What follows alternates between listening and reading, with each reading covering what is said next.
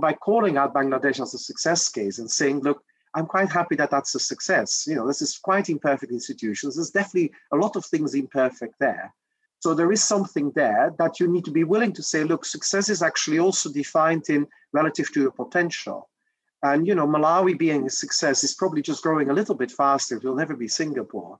And so you're willing to actually say something there that gets dragged together. And it's not seeking perfection here. So you don't want to have this perfect thing.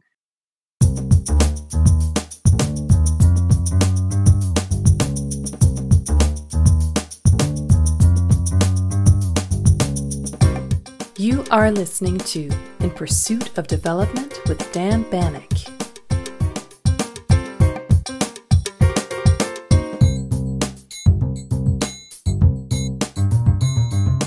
How and why do some countries win and others lose? My guest argues that the answer lies in elites with power and influence in countries with high levels of poverty. These elites must not just be committed to policies of economic growth and development, they must also make conscious political and economic choices that bolster such commitments. What is thus required is a development bargain, that is, actions in politics and economics supportive of political stability, economic growth and development. But it also entails a willingness to learn from mistakes. Development is a gamble because success is not guaranteed when benefits materialize in the long term and a host of factors may undermine elite positions. Some countries are able to settle on elite bargains that favor growth and development, and others are unable to reach such settlements. While elite bargains in China, Indonesia, Bangladesh, Ethiopia, Rwanda and Ghana ended up being such development bargains, the opposite was the case in Nigeria, DRC, Malawi and South Sudan. Stefan Dercon is professor at the Blavatnik School of Government and the Economics Department at the University of Oxford, where he also directs the Center for the Study of African Economies. His latest book, Gambling on Development: Why Some Countries Win and Others Lose, draws on his academic research and his policy experience across 3 decades. Thank you for your fantastic support to Season 4 of the show. Please hit the subscribe button if you have not already done so, and share the links to the show on social media. We always look forward to your questions, comments, and suggestions.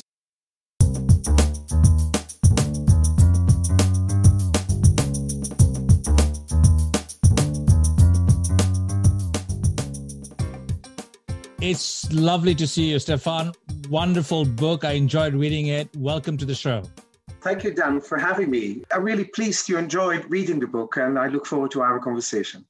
One of the first things I wanted to talk to you about was your amazing, fantastic, fascinating career as an academic. You're a professor at Oxford, but you've also been a policymaker. You've been chief economist of the erstwhile DFID. It doesn't exist anymore.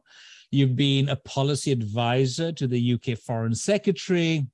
So in this journey, Stefan, you appear to have personally become some sort of a bridge between the worlds of research and policy, something that is actually quite rare. So let me start by first asking you to reflect on this concept or the idea of development as you see it. And secondly, I would very much like you to reflect on how your thinking, your academic thinking, has been shaped by this practical experience of being a senior official in international development.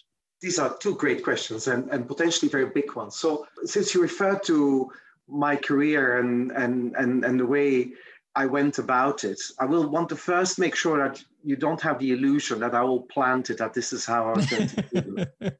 I'm actually an academic who was reluctant to become an academic because when I finished my PhD, I couldn't find a job but as a postdoc. That was the only job that was taken. The World Bank didn't want me. The ODI fellowship, something in the UK people do a lot, working in ministries overseas. Nobody wanted to take me. So I'm a bit of a reluctant academic in some sense at the time. But it's a really good question in terms of how do I think about development. I got into development probably as most seriously as about reading Amartya Sen. My mentor. Well, and I came to Oxford because Amartya Sen was at Oxford at the time. That was why I wanted to do the master's there.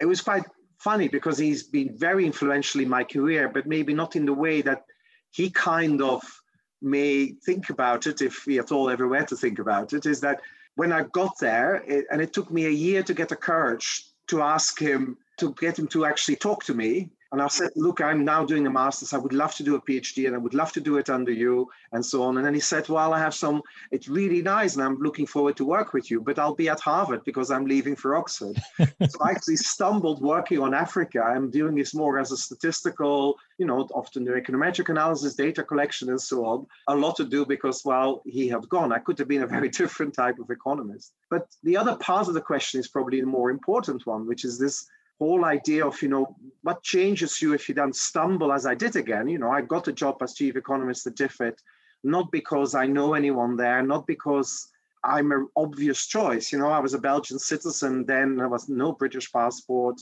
and you do it. What I definitely learned is that as academics, we love to reflect about what ought to happen. Yeah. And of course, Amartya Sen is it's about normative economics, what development ought to be.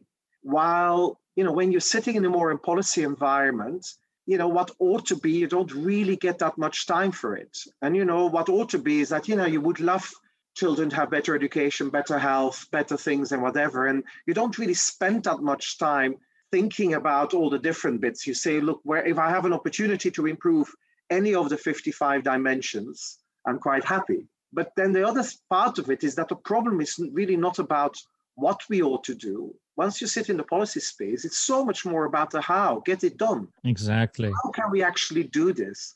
And I think that's definitely changed me in terms of asking myself, how can we actually get things to change? And arguably that's where I come to now, that once I joined DFID, I had never really worked on political economy or on politics. I'm very interested in politics, always been. But then you start asking yourself, why don't leaders across the world do these sensible things? And I think that's a little bit where I got to and definitely learned in this period. Once you bump into politics, which you do when you deal with ministers in the UK, you see politics and you actually see it's in its raw form, but also in its power or lack of direction or lack of sensible things. One of the more difficult questions that I face when I present my work, particularly to think tanks or aid agencies, is, so what should we do now? What are the policy implications? A general response is, well, I've done the study. Now it's up to you to operationalize this and tell me, which parts you find most interesting. So I think it's that kind of reality check that we can come up with lofty ideas, but these need to be operationalized. Talking about Amartya Sen, I just got a copy of Home in the World, a memoir. I'm looking forward to reading this. So, it'll be nice to have Amartya on the show at some point. But just going back to this idea of development, Stefan, in my own work, I often find that development as a concept, it's very difficult to be against it because there's this very positive notion that it's progress, it's forward looking. So in that sense, I think it is really important to go beyond that kind of positive vibe and to better understand who's actually for it, who's fighting against a policy, because I think we have to be a bit more realistic and understand that in some societies, development policies are not always, it does not have the kind of support of all groups, right? So there may be some people who will benefit from a policy, who will then push for it. And there would be lots of people who are very against it. And we have to also be aware of their motives. They may be dragging their feet. So I think there's something about being somewhat realistic. So it's pretty important, I think, to understand that powerful players may be pushing for something and powerful players may be against that.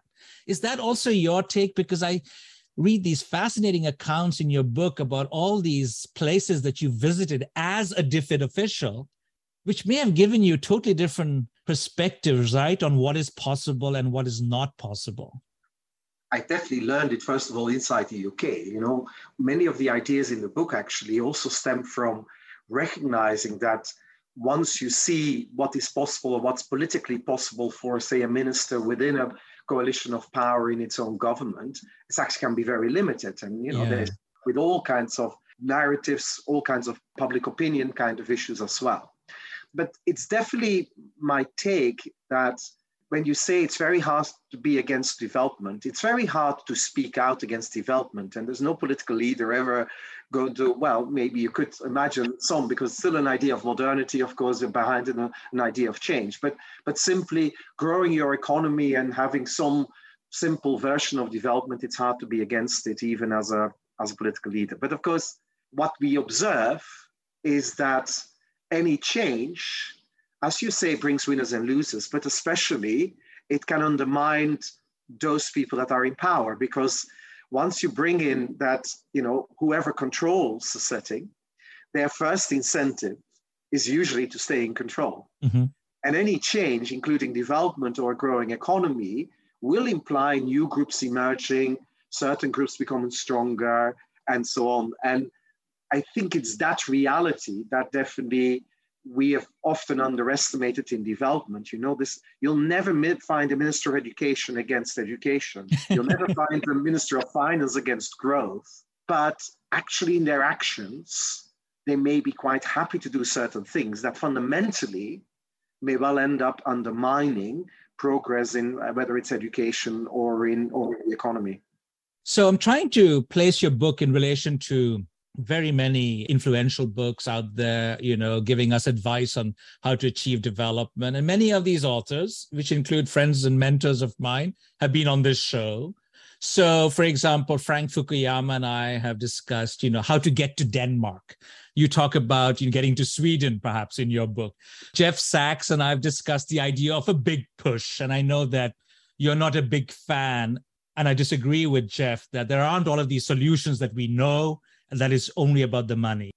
Another mentor of mine, Jim Scott, and I have discussed the role of the state, and why some people want to flee the state. And I was thinking particularly about the last episode in my season 3, the last season at Daron Acemoglu, and we discussed the role of institutions, stuff that you also refer to in the book, Why Nations Fail, that hypothesis, but also this sweet spot that they call the narrow corridor, Jim Robinson and Daron Acemoglu, that you don't want a too powerful state, you don't want a too powerful civil society, something in between. So generally this feeling in all of these books, some of which you also refer to in your book, that there is some specific policy advice that is offered, a recipe, a roadmap, a blueprint. But you're actually pretty skeptical to that. And so let's just firstly discuss why you think that a recipe for development, as I mentioned in some of these books, is not very helpful. It's probably the answer is in two ways. Is the first one is that when you look at what countries have done that proved to be quite successful, they all did it a little bit their way. There is no obvious, clear, precise common denominator. Of course, we had, and I think it was in 2007, Michael Spence and others. And I liked that at the time, the Growth Commission report where they talked about, what does it take to get to 7% per year, this kind of 30 years of 7% per year being the metric of success. When it comes down to it, they say, you need to do something about the investment climate, you need to do something about infrastructure, even there, beyond some trivial things, which is, clearly, of course, you need to do something about your education and your human capital, you need to do something about all these different things, and macroeconomic stability matters, and you can't just being too crazy about markets and opportunities. But that's still a very broad set of things. And we have this tendency to try to be very precise, and maybe in a kind of, as an economist, this kind of first best type of idea of this is the thing exactly, and that leads me to that second part, because, the first part is really empirically, countries did actually quite a diverse set of things. But the other part of it is a bit like, call it normatively, like what advice do you give? And say, you find, and maybe it's not, maybe there is a similarity with at least one aspect here of what Daron Acemoglu would say, is that, there is this narrow corridor, but it actually is very specific in your country. And it is a lot to do with where you are then. And if you then want to do it at a one particular moment in time, you better understand, who are the different players in it. It's not just history that will determine whether you'll succeed or not, but actually then that moment as well. And then, just being very clever about, there's certain blocking interest groups, certain blocking people maybe in elites, certain risks that elite groups will mobilize popular dissent and being very populist around it and so on. You need to balance this, and then you actually find a way, the thing that works at that moment in time to progress. So, and in that sense, the economic policy that Korea did in its early stages, or the economic policy of China, it's not so helpful to say, let's all do a Korea or a China, because Bangladesh has little to learn from these two countries, let alone, Malawi has very little to learn from these places. So you need to find that. And at the same time, what I like about it as well, rather than making this really difficult task ahead, unless you do a big push, nothing will happen. Or unless you get the institutions perfect, nothing will happen. Actually, I'm trying to say, something can happen. You may not turn into Singapore, but you can definitely do better than today. And you need to get some of these things aligned. And it's much more about being willing to be aligned amongst key players in your society and trying out what that path can be for you, than anything like a blueprint that you should, just adopt and then do, and as if that will give you success in your own setting.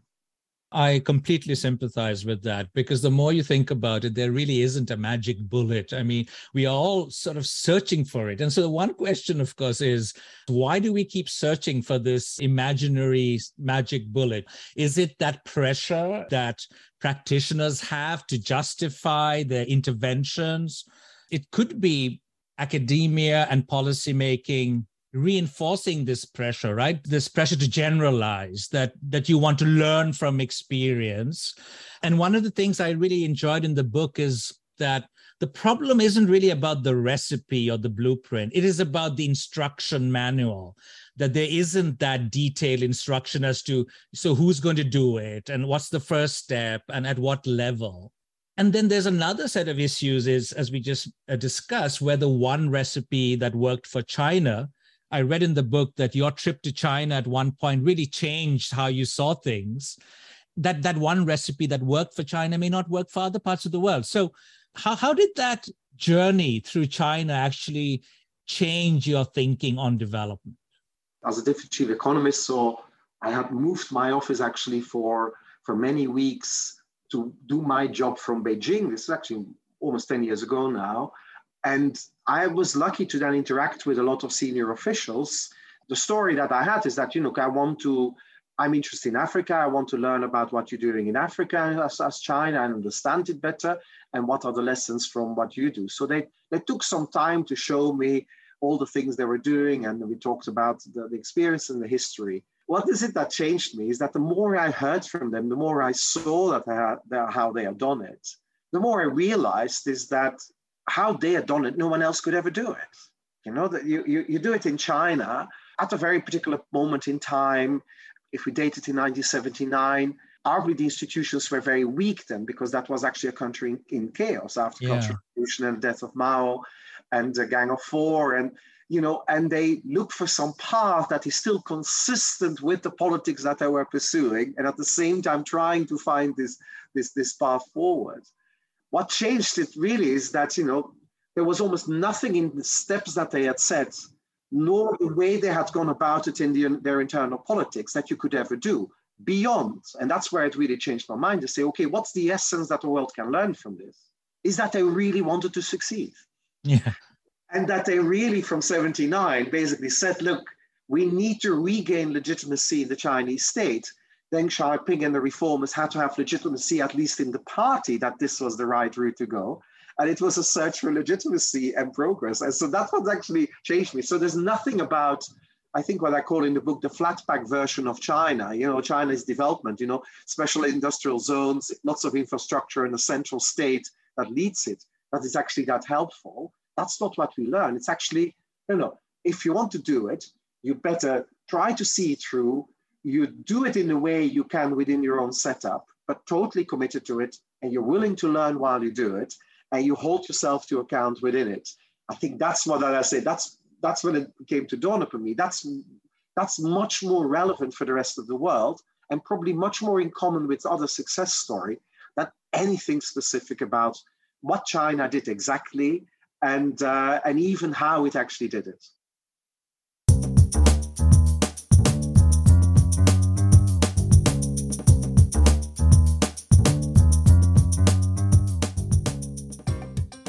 This brings me to this, what a lot of people term the Chinese model of development. I mean, it's very difficult to trace it to one model and to even talk about that. I would even question whether there is one Chinese model of development. But what you do mention, and you do a very good job of in the book, is to actually say that China, like many other countries, and we'll get to this idea of the development bargain slightly later in the conversation, 1978, 79, something happened.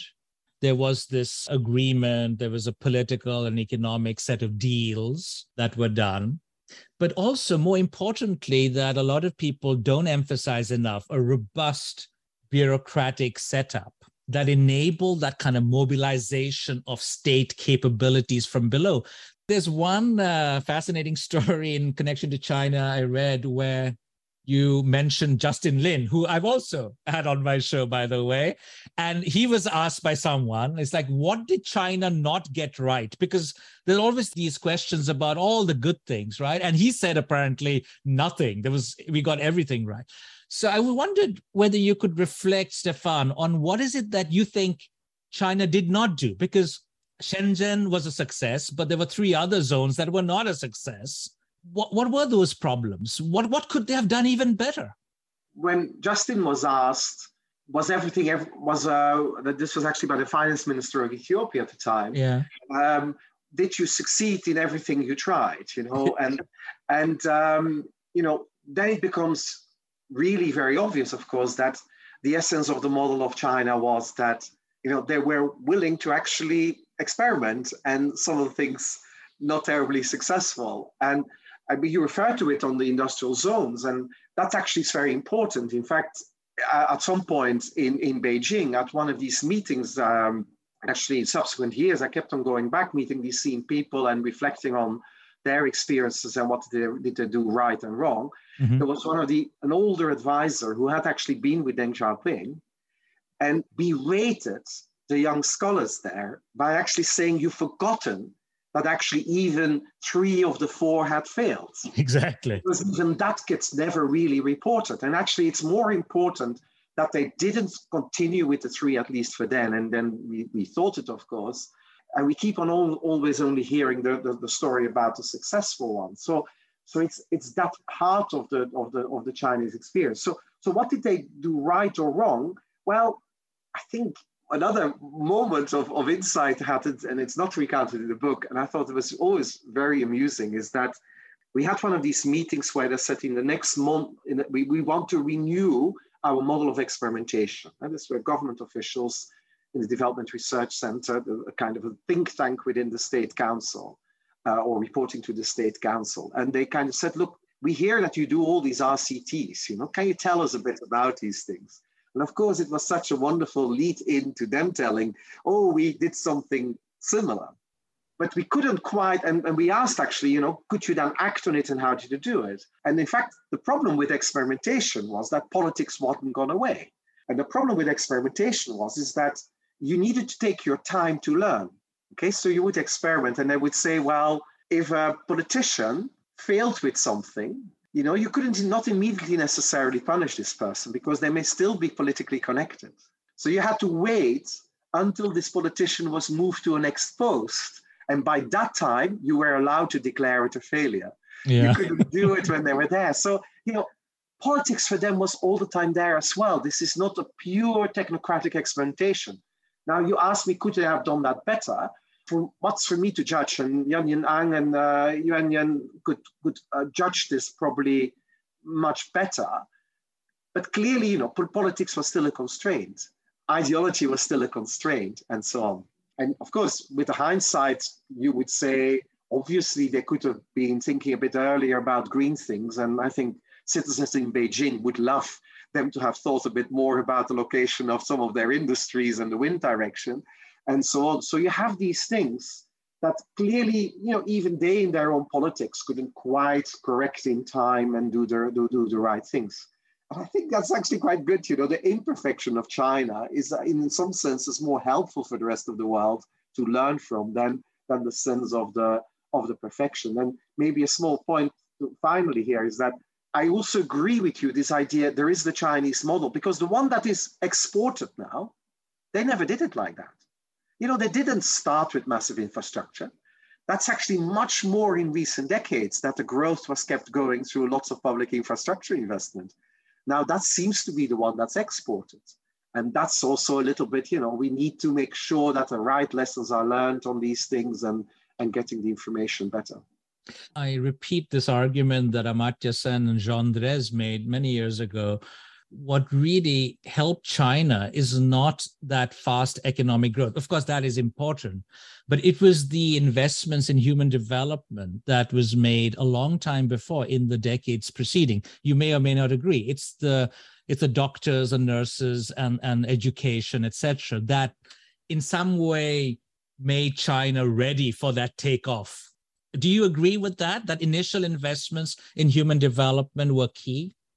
I would actually slightly turn it around, that the scale of the poverty reduction we saw from growth was very much helped by this.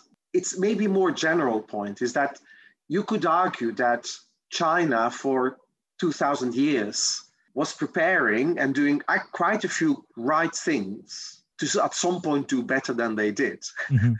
So, they did for 2,000 years, centralized bureaucracy, centralized taxation, quite meritocratic bureaucracy. And of course, under the communist doctrine, also so when they came to power under Mao, they did some of these things as well. So they did some of these things.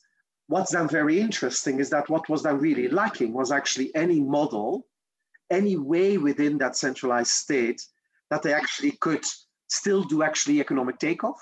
Yeah. And actually think what they did, what was maybe the final ingredient to mobilize all these things that you described and I described, is that actually by doing a further governance reform, where at least for economic matters, you go lower down, you could unleash this whole thing. But it is important, one of these fascinating conversations I had in Beijing pointed also to something I was surprised by, because we were complimenting them actually in the spirit of what you just did, in the kind of talk that you have and say, look, you were the countries with the fastest poverty reduction in history over the 1980-2000, and this was this amazing achievement, and the whole thing, and all the other improvements. And they actually felt it important to reply a little bit tongue-in-cheek and says, we never planned for this poverty reduction.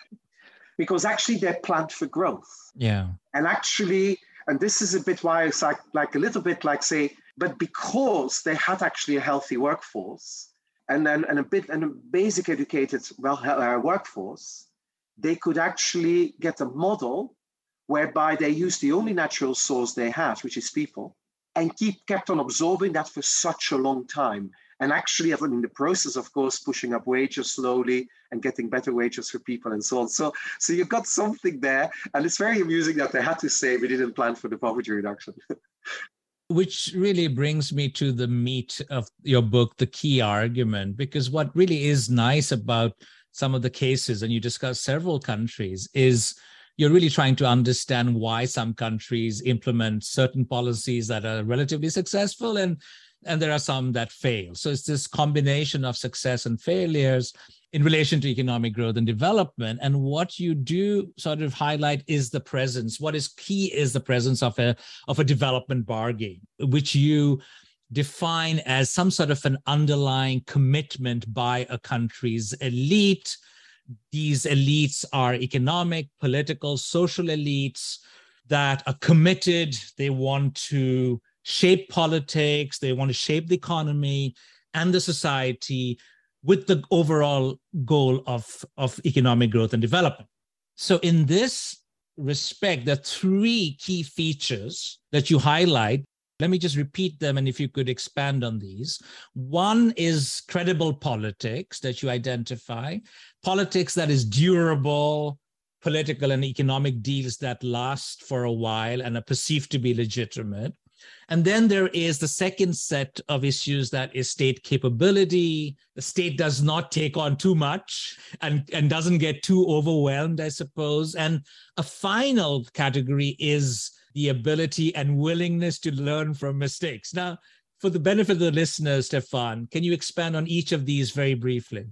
Well, every society, you have in somewhere or another an implicit or explicit elite bargain.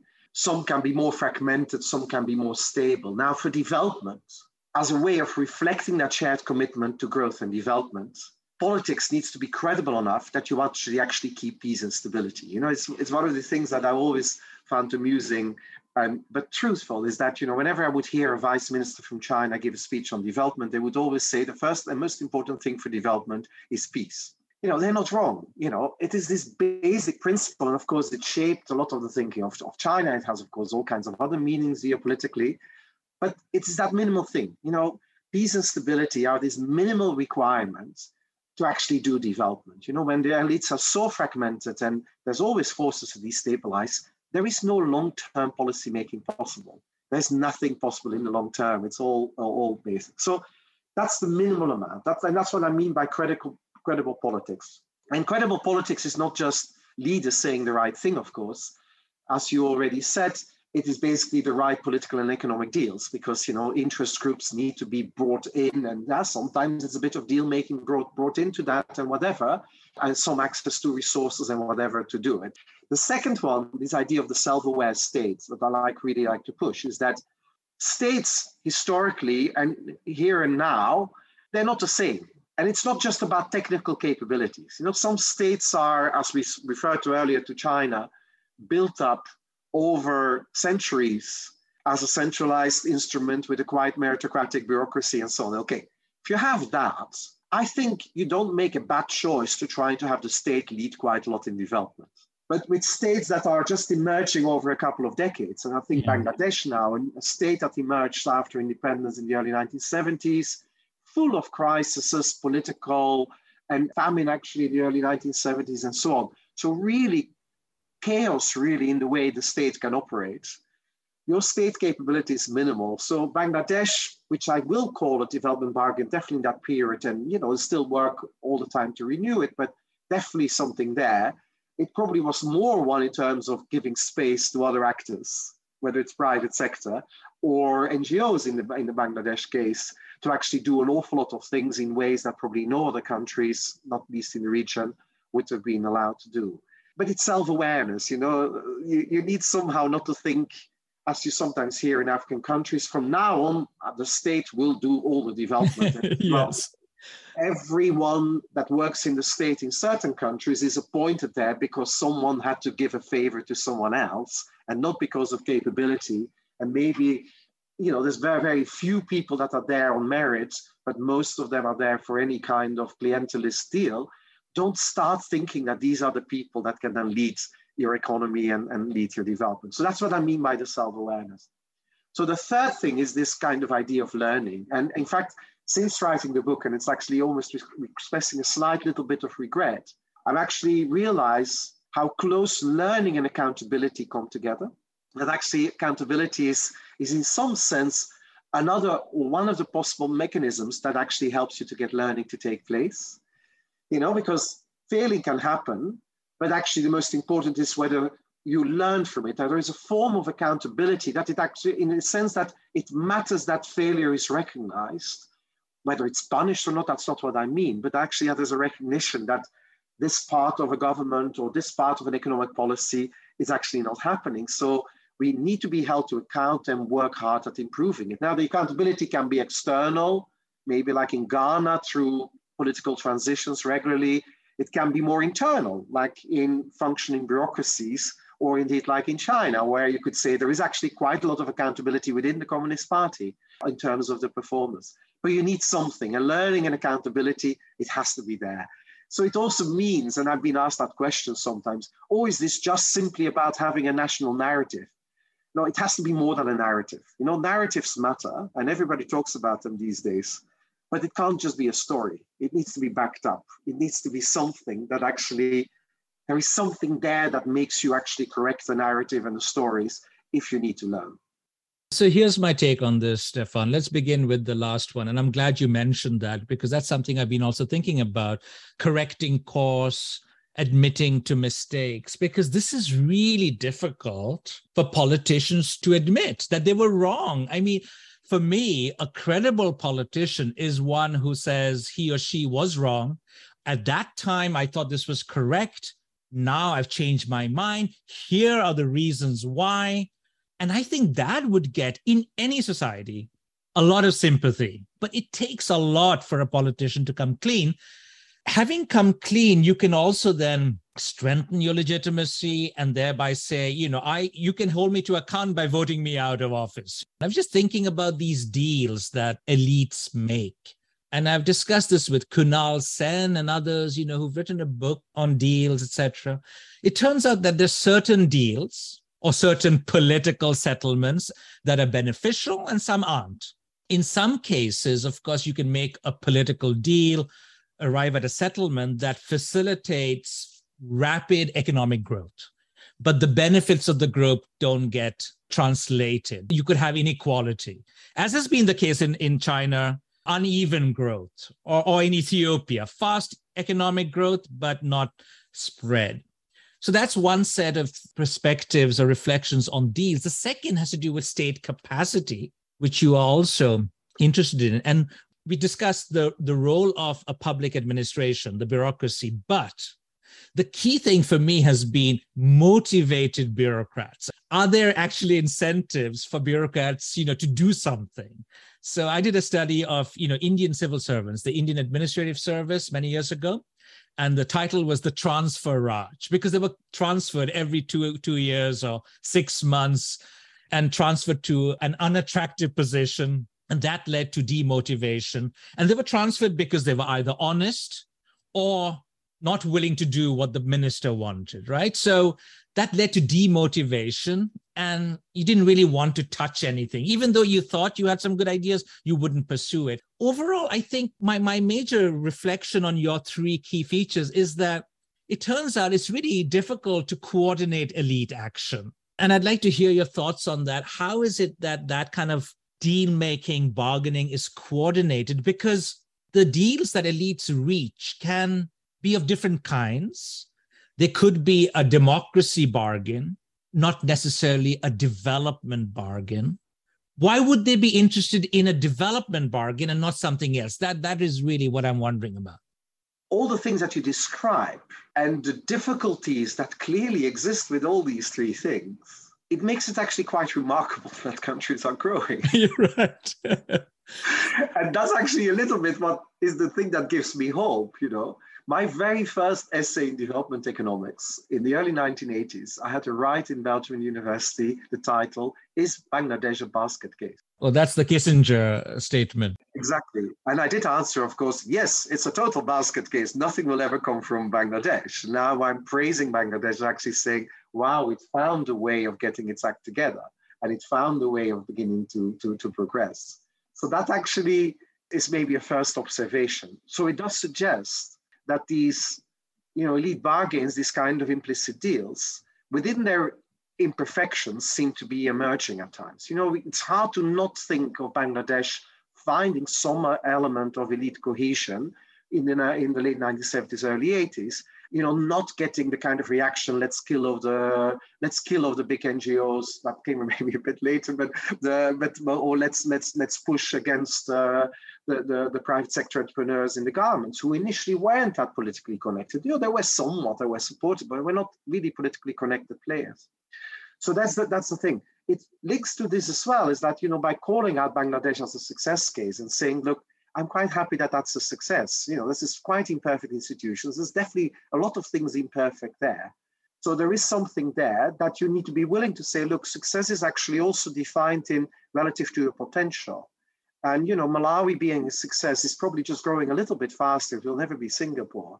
And so you're willing to actually say something there that gets to act together. And it's not seeking perfection here. So you don't want to have this perfect thing. But I'm finally made this point on, they may choose one for democracy and it's harder for development. And I think that's a really interesting thing. And I'm glad that you make them quite different because, we know democracies, we have Malawi, we have Nigeria, that is not saying they're beautifully functioning democracies, but we know, given what's happening in the US isn't a good, well-functioning democracy either. In some sense, there is certain things that can happen and so on. And political finance matters in all kinds of places to an extent that clearly can't be healthy. And that's not just in Africa. But so you can basically get a elite bargain that, we're happy to find a way of transiting power, a bit like, as it was called in Kenya, it's my time to eat now. When Raila Odinga at the time, people identified it almost as if that was his slogan. And that's a bit of Kenyan politics there as well. So you can have that. So you could have a democracy bargain as one way of legitimizing your hold on power. What I really like about the idea of development bargains is that it's about regimes seeking legitimacy, maybe other reasons as well, but one reason sometimes is also seeking legitimacy, but actually delivering something for people in real terms. And of course, I would love it to be democracies doing this, and Ghana to some extent begins to do this. But in the book also, I want to argue, you could have development bargains, countries that are clearly with leaderships delivering for legitimacy seeking behavior. And, I can't help it but have at least some admiration for these places as well.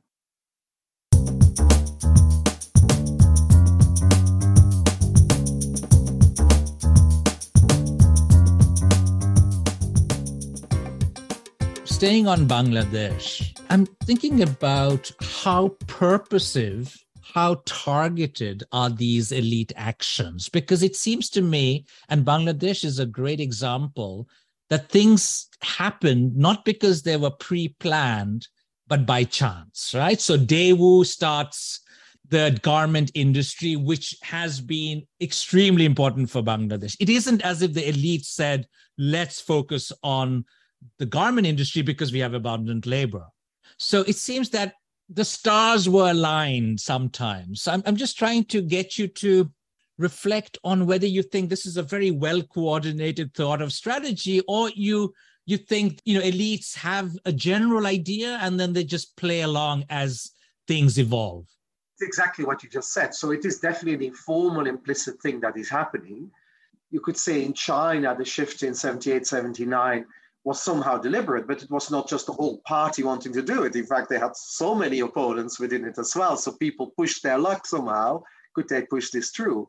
In Bangladesh, definitely, it was more a matter of maybe, different individuals understanding we can't make a bigger mess of it than the things we were doing, and stepping back and giving space and doing it. So it is about stars being aligned. There's a little bit of luck in it as well. It also means it's not easy to observe it in the moment that's happening. You see it emerging, but the moment itself, it's a bit hard to judge whether this is empty words, whether this is actions. But, you could see this, macroeconomic policy started improving in Bangladesh. They were being more sensible there on it. The kind of centralized planning was less attention being played on. So you start seeing signs that actually people who can have doing it get a little bit in issue. There are certain drivers of this development bargain that you write about. One is, of course, leadership. We've talked about the quest to seek legitimacy. And then there's this emergence from conflict. But one aspect that you tend to disagree with, say, the Acemoglu-Robinson hypothesis is this prior endowments and history in the overarching scheme of things. Why is that so? There's two things to be said on this kind of issue. Of course, history matters. Institutions matter. What the institutional approaches can't quite explain is then why does it then start happening at some point in time? And why does it then happen even in the presence of quite a lot of imperfection, okay? And that's more the kind of thing that I'm alluding to, is that there is agency here. There is at some point in time, decisions what individuals take, people in, stepping back, not doing certain things, maybe doing certain things as well, getting coalitions of power of the right thing, of the right insights together. That's actually what matters as well. So this is not like being opposed to it and saying that doesn't matter, but it's like we can't just wait until perfect institutions emerge. no country ever developed with its perfection in place. And that's probably what I more want to allude to. And that's where it's a bit more different. It doesn't mean that some of the actions that you may want to do, but the policy advice that you also get from this kind of view is a little bit annoying, because it basically tells you, well, you had a bad history, therefore you can't do anything. Get yourself a better history. And that's a little bit also unsatisfactory, because that's not helpful to anyone. For a long time, for years, we've known as academics, as practitioners, that local knowledge is important, doing the homework is important, understanding local politics is important for all aid agencies working there. You can't just have a helicopter approach. So how does aid fit into your analysis? I'm thinking about countries like Malawi that I've been studying for many years and are increasingly aid reliant. Can aid be a catalyst, a facilitator to promote a development bargain? Is it at all possible for aid to have this goal? Because I'm thinking about local elites need to be provided with some incentives for this political settlement, for this development bargain. At the same time, you don't want to impose certain conditionalities. So what are your thoughts there? So I think humility is a good starting point here, in terms of, we are outsiders. We may have the best intentions, and I hope we do. Also, whether we work as, international agencies, bilateral agencies, and so on. But somehow there has to be something locally that you can work with. So I like to think of it a bit like dancing the tango. Mm-hmm. If you want to dance the tango, you better be both totally committed to wanting to dance the tango. That's what they've been saying about ownership all these years. Yes, exactly. But the question you have to ask with ownership is, of course, who owns the country? And who are the ones that actually you're dealing with? Because if they want to dance the polka and development involves the tango, it's going to be a mess, okay? So, we can't dance the tango and they do the polka and then think something good will come out of it. And it's a bit like that, the organizations, the part of government, could be local government, whatever level it is. If there is a serious commitment to make things work, then I think, we can do something. But this idea of, they vaguely say they want to do something, but actually fundamentally the game in town is something very different. The commitment of the elite is about something very different, is, these things, that redistributive politics, just keeping in power, clientelism, whatever it is. Then you say, well, there's not that much. Well, to start with, you should have humility in terms of how much you can do. Now, do I want to give up on Malawi? I've been getting a bit in trouble on Twitter because I seem to be giving up on Malawi. And there are moments that I do. Because, we've been doing development work and they've been very welcoming for development agencies for 60 years. And we've done an awful lot. But actually, fundamentally, I don't think the elite, and that's not about one politician, there's sometimes very well-meaning politicians there, but across the board, the way the incentives are set, not much is happening. And then you kind of say, look, what are we doing? Now, then it becomes this whole tricky thing, how do you shift the incentives? Can you as outsider do this? Well, you can try a little bit, but you want to be very careful. But I'll give you an example what you can do properly. If there are in these countries people that generally want to do reform, say they are put in charge, they have some mandate on some particular agency within it, just be willing to do a little bet on them, give them the support, try to actually see whether they can do it. And if I go back in time across Africa, where I would say in the 1980s, 90s, very difficult times, but elite commitment was very hard to find in a lot of places. Actually, quite a lot of places, for example, central banks got strengthened in a way that they became more sensible and reasonable. And there's a lot of countries where you now have quite able central bankers with decent people that actually try to keep the economy stable as much as they can do. As you have it in some countries, like it used to be the governor in Uganda, at times telling Museveni off that he can't just get all access to all the money and let inflation run riot and make people suffer during an election, after an election campaign, and so on. So there's bits and pieces you can do, but have some humility that we are outsiders. On that note, you discuss in the book your interactions with Ethiopian officials over the years who may not have had a very sophisticated World Bank kind of language when talking with you and others, and yet seem to have had political backing, commitment in order to implement this. I'm talking about the time Meles was the supreme leader.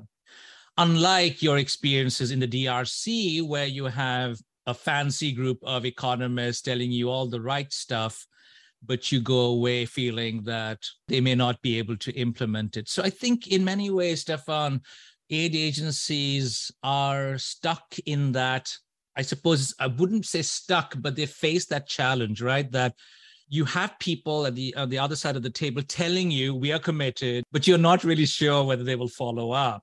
And coming back to Malawi, you recount your interactions with the then Minister of Agriculture, who told you all the right things. He agreed with all your proposals. And then a few months later, he's been indicted for corruption and he's out of office. So how do aid agencies actually grapple with that? You can't say, oh, I doubt what you're saying. You're not really committed. So the tango is there, but you don't know how well that dance will be performed later on. So that's also a gamble. That's also a risk as I see it. Exactly. And I wouldn't want us to shy away from, as development partners, not to take that risk. You know, this is not an appeal to be totally risk averse, probably actually to the contrary, is to see whether, first of all, where you do have signs that something is really trying to happen, be willing to support him. Yes, Meles, you mentioned him, Meles Zenawi, it was complicated. Politically, it was complicated. It was, you know, quite repressive against certain groups and so on. It was definitely not a democracy. But something was going on that for the first time in almost ever, leadership wanted to develop and wanted to actually do something. Now, you know, we have so much baggage then with us in terms of can we support, can we not support? I remember data from, this was actually after Meles' death, but I would actually say this continued definitely also between 2010 and all the way up to almost the beginning of the conflict, where there was that underlying commitment to try to make it work. But then while there is, of course, concessional finance in the world, the top 3 countries in that period ended up being Nigeria, the DRC, and Pakistan, were countries that actually were trying to do something, yeah, not perfectly, whatever. But I'm thinking here, say, of Cote d'Ivoire, that was beginning to do things, Senegal, and of course, Ethiopia and Rwanda, and Ghana was there as well. I think all of them ended up going to the bond market to raise capital to pay for their development, you know, and there's all kinds of issues with what Ghana did and so on. But they're now stuck with kind of a much more difficult financial situation. And then you kind of say, well, are we betting the right horses? Are we betting on the right horses, you know? And that's a bit what we want to do. So there is a lot of talk, yeah, we do this in practice. In fact, some of the criticism I've been getting on some of my writing is saying, oh, but that's all standard 101 of how you do development support. But actually in practice, we don't, because we are in the same way approaching Malawi as we are Ghana or as we approach Ethiopia in that period. So that's a bit also what I want to bring out, you know, you don't behave as if, and this is a bit of humility, if things are totally stuck in Sierra Leone or in Malawi, as I write about in my book, then you say, well, don't think that keep on bringing in finance and all kinds of big projects will change that much. Then maybe you actually step back for a bit and say, look, we do small things. We do it very selectively. And then you start being a much more selective model in how you deal with it. And you're willing to be, again, a bit more humble and saying, look, I can't see very well how I can do much in Malawi at the moment. Rather than, you know, Malawi is a country, I think every NGO in the world is present there. Every bilateral agency is present. It's such a benign place. They welcome you. Well, because to be honest, too many people in power don't care. So they're all welcoming you. So my take on this is Malawi is such a great place to experiment. It's a donor darling. One reason is because Malawian politicians never say no. I've been telling them to say no more often, you know, like Paul Kagame does. But I actually was recently there and they said the reason why we don't say no is because there's so many challenges. Anything that anybody can do, even if it's a little bit, is good. So we welcome it. But certain other things that, I just want to raise here, Stefan. One is, of course, that from the aid agency perspective, I agree with you about the humility aspect, but you want to convince your people, the taxpayers back home, that everything is fine, your money well spent, you've invested all of these hundreds of millions, you don't want to pull out. And then there's this other aspect, saying if we pull out, if we are very strict and we extract too much accountability, what about people living in poverty? They will suffer. Why should we punish them when we're trying to punish the elites? So you have that complex system that makes it very difficult to ask or to be even comfortable talking about the uncomfortable questions. But you touched on something really important. And I think this is something I felt so uncomfortable with in my period working inside government.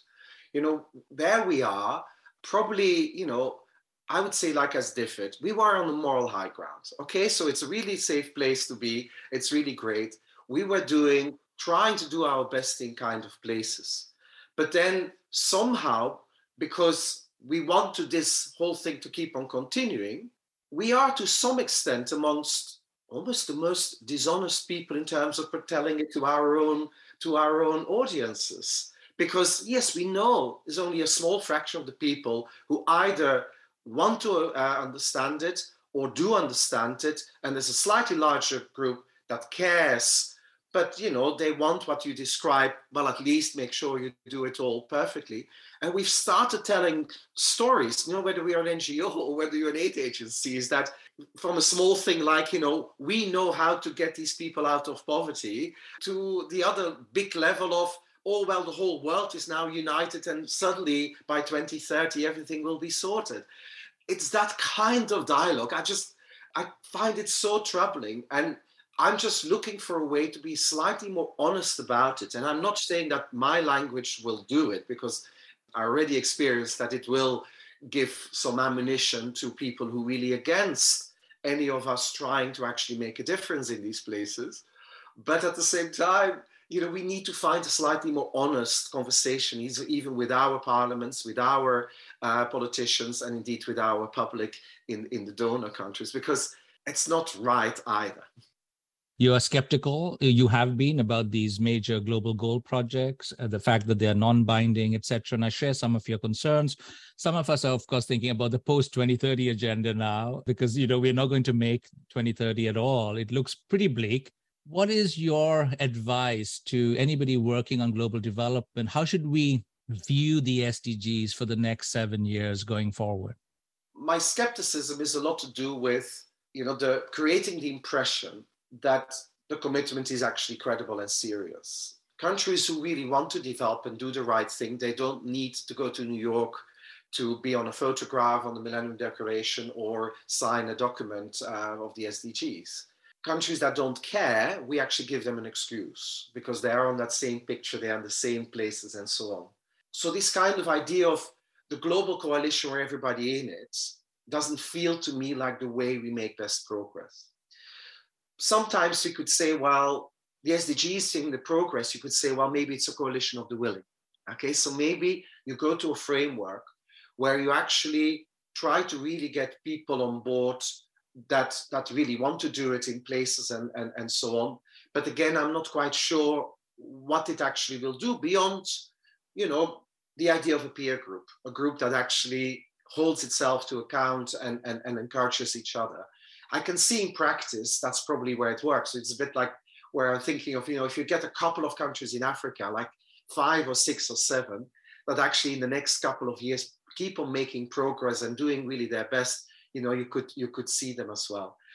So, someone yesterday was talking to me in a very different context of coalitions of the unlikely. And I think that's maybe where we need to go to actually find countries that actually are the Henry Kissinger kind of basket cases of the Bangladeshis of the 1980s, and actually saying, look, we're actually going to really do anything we can with all the humility, but really encouraging you to, within your own country, to get somehow an elite bargain that's stronger, and we'll commit to it to support it if we can forge it, and so on. You do certain things. Maybe these are the kind of agendas, with a fragmented geopolitics. maybe it's actually the realistic way of going about it. If we want to portray, and you mentioned things like human rights and democracy and so on, if we want to portray Western values as being something that are also worth being part of this whole thing, well, then work with that. Work with that. Countries that want to do it, support them stronger. I would say, make a central part, of course, the developmental and the growth part of it, and maybe we can do it. But I'm just skeptical of the illusory sense of a global coalition, where actually the world is so deeply fragmented.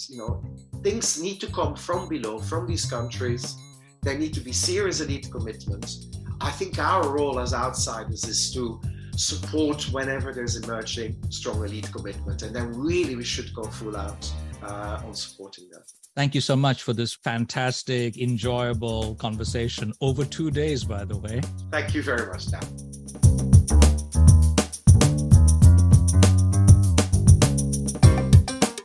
If you enjoyed this conversation, please spread the news among friends and colleagues and share the link to the podcast on social media.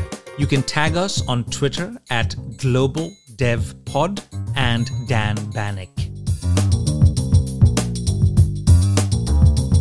Thank you for listening to In Pursuit of Development with Professor Dan Banik from the University of Oslo's Center for Development and the Environment. Please email your questions, comments, and suggestions to inpursuitofdevelopment@gmail.com.